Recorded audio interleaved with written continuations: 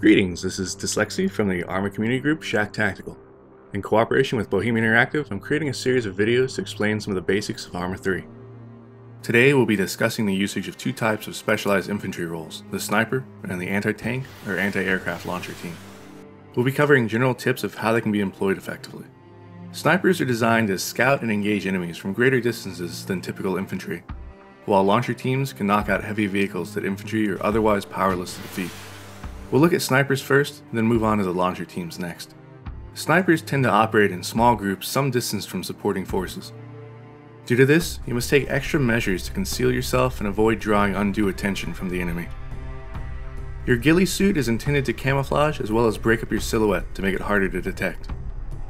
The key to this being effective lies in picking intelligent places to hide. Nobody's going to believe that a bush laying on a road isn't a person, whereas picking a wooded area or patches of terrain that match the ghillie's colors is using it the way it was meant to be used. The same can be said of movement. A key distinguishing feature between an actual bush and a sniper in a ghillie suit is that the bush isn't going to stand up and start walking. So stay low, move slowly, and take your time. Be aware that being a sniper isn't all about racking up a kill count from a distance. A good sniper team not only delivers precision fires, they also deliver intelligence. Spotting the enemy and communicating this to the rest of the team can be more significant than just popping off shots. Sometimes you'll do far more damage simply by talking your teammates through an area, warning them of dangers, or helping them to focus their efforts. When you do need to shoot, you'll want to have a solid understanding of what you're using as a weapon, how far you're shooting, and how that distance influences things, as well as what your target should be. We'll look at the M320 rifle as an example of a sniper's weapon. This is a .408 caliber rifle with a 7-round magazine and a high-power scope. Looking through the scope reveals a standard mil-dot reticle. This is a first focal plane reticle, which means that the reticle scales according to the zoom level. The details of how mil-dot ranging works is a bit beyond this video, but if you intend to be a high-speed sniper, you'll want to look into it. Usage of a rangefinder simplifies the process, which most sniper spotter teams will have access to in some form. Arma 3 allows you to adjust your sight ranging. Once you know the range to your target, simply adjust as needed and the center of your crosshair will correspond to that distance. Bear in mind that at extended ranges, the bullet will fly significantly above your point of aim during its flight to the target and will strike with less force than at closer ranges. When you're preparing for an engagement, choose your targets carefully. Focus on high-value targets, leaders, people with powerful weapons, and similar. You generally want to aim for the center of the visible mass of whatever you're shooting at. While headshots can be achieved at closer ranges, a good chest or upper torso hit will kill just as well, and has a benefit of offering a larger target area and less chance for a near miss. You'll want to fire from the most stable stance available to you. Good positions will generally allow you to fire from the prone or in a sitting posture if grass obscures a prone perspective. Before firing, make use of your breath hold key. By default, this happens when holding your right mouse button down. This will help to give you temporary aim stabilization and is essential for long-range accuracy. Be precise. A single shot is hard to detect, so make your first one count. Remember that firing repeatedly from the same location makes it much easier for the enemy to find you and return fire. Waiting for other battlefield noise to occur before firing can help to mask the sound of your shots, as well as potentially keep the enemy from realizing that they're taking sniper fire, as well as what other contact they might have. Most importantly, know when you've become compromised and need to bug out. Sticking around as a two-man sniper team to face off against a concerted enemy push to find and destroy you will not end well for you, particularly if the enemy brings force multipliers like armor, air, or artillery against you. Moving on from snipers, let's take a look at another specialized infantry role, that of anti-tank and anti-aircraft launchers. Rocket or missile launchers come in a few different forms with three primary goals, either to kill vehicles, aircraft, or infantry. Anti-tank launchers are either guided, like the Titan Short and the PCML, or unguided, like the RPG-42.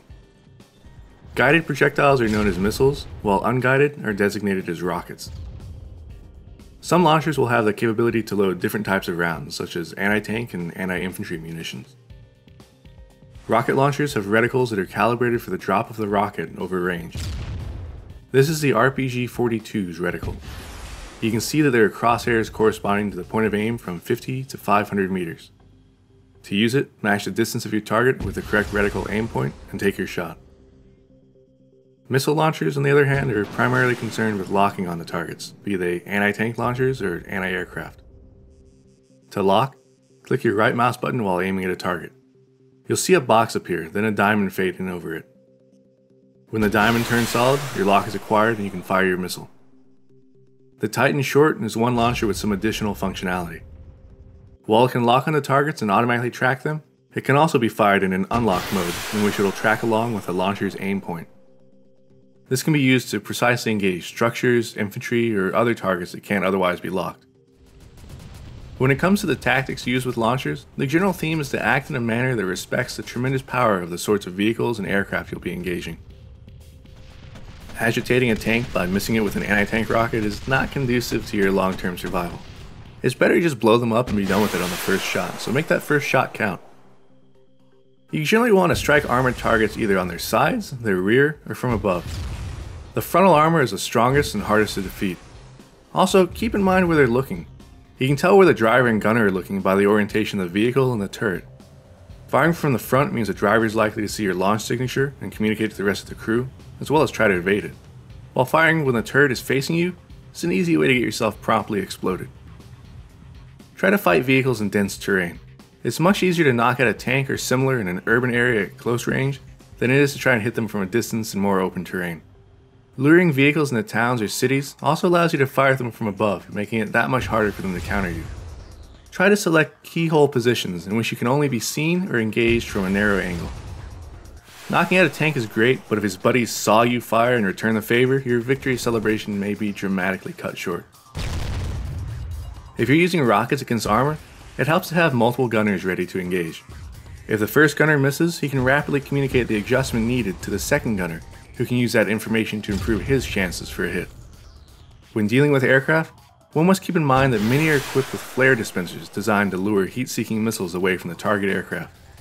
Because of this, you want to take extra care to fire only when the aircraft isn't looking in your direction. Giving them advance warning allows them to fire off their flares and potentially defeat the missile. Some dispensers will detect the launch of a missile and engage automatically.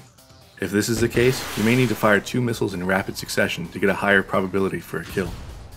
2 separate anti-air gunners are ideal for this. Try to hit the aircraft when they're slow, and if possible, engage them from the rear or sides for maximum effect. The key to survival, whether you're an anti-tank or anti-aircraft gunner, is to stay aware of your environment, stay aware of the enemy threat, and employ your weapons such that the odds are stacked as highly in your favor as possible. As with all things, practice makes perfect. The more time you invest in learning how to fight tanks and aircraft as a launcher-equipped infantry, the more likely you are to succeed when it matters. For more community guide videos, be sure to subscribe to the official Arma 3 YouTube channel. For other Arma 3 updates, keep track of the official website, Facebook, and Twitter pages. If you'd like more in-depth tutorial and multiplayer gameplay of Arma 3 and previous Arma games, I'd also recommend you check out my channel here. This is Dslyecxi, and I'll see you on Altus.